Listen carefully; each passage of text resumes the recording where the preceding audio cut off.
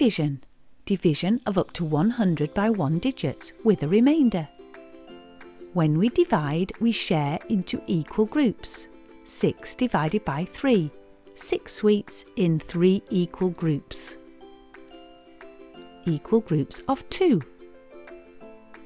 Or we can count up in threes until we reach 6. 3, 6.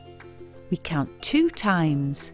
The answer is 2, and we can check by doing the opposite.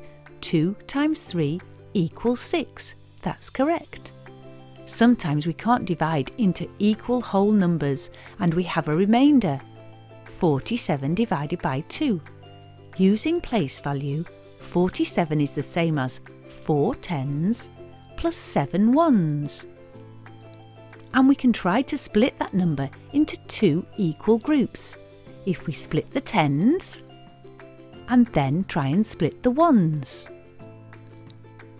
We have 1 remaining, and we'd have to split that in half to keep the 2 groups equal. The value of the 2 equal groups is 2 tens and 3 ones, which is the same as 20 plus 3, or 23, and we have a remainder of 1 that we couldn't split, so the answer is 23, remainder 1. If we can't divide easily, we can count up by the divisor until we get close to the number. What's 60 divided by 14? One group of 14 is 14. 2 groups of 14, we add another 14 on, 28. 3 groups of 14 plus another 14, 42. 4 groups of 14 plus another 14, 56.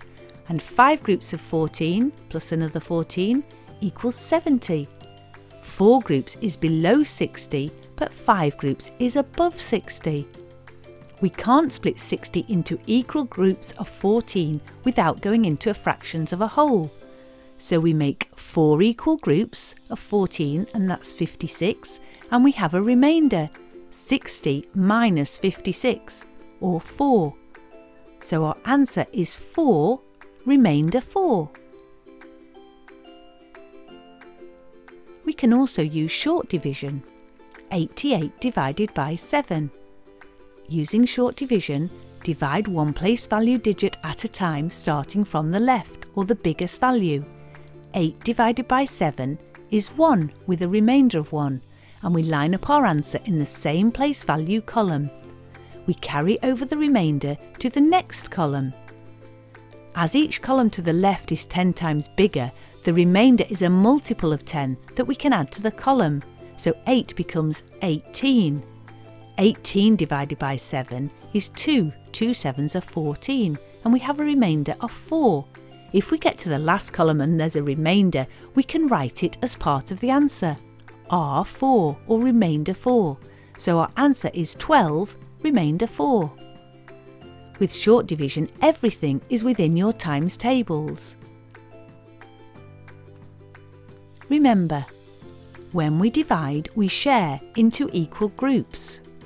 Sometimes we can't divide into equal whole numbers and we have a remainder. We can count up by the divisor until we get close to the number, or we can use our times tables and short division.